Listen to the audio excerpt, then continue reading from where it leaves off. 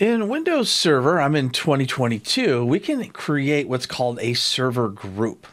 And you'll see that when you go into Server Manager, and you're in the dashboard, and I can click on Create a Server Group. A server group allows me to add in a group of servers, and I can make multiple server groups if I'd like, and just give them different names. And it makes it easier to organize the servers in your Server Manager, and also to install applications more easily as well, as far as roles and features. So I'm going to call this one my server group. And right away, it shows me my DC2, which is what this particular server is that I'm on. So I'll go ahead and move that over. Now, if I click on Active Directory, I can also go and search for other servers. So if I know their names or the beginning of their names, I can go ahead and type that in.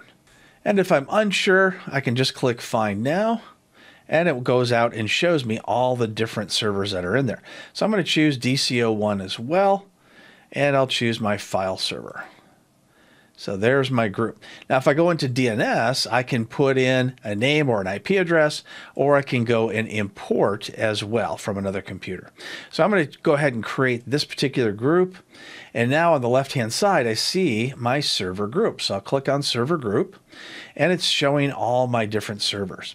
Now, if I decide to go ahead and add a role or feature, I'll click on Add Roles and Features, click Next, Next. It shows the 3 servers that are in my group. So I can choose whichever server I'd like to install whatever role or feature I'd like. So I don't have to be on the server itself.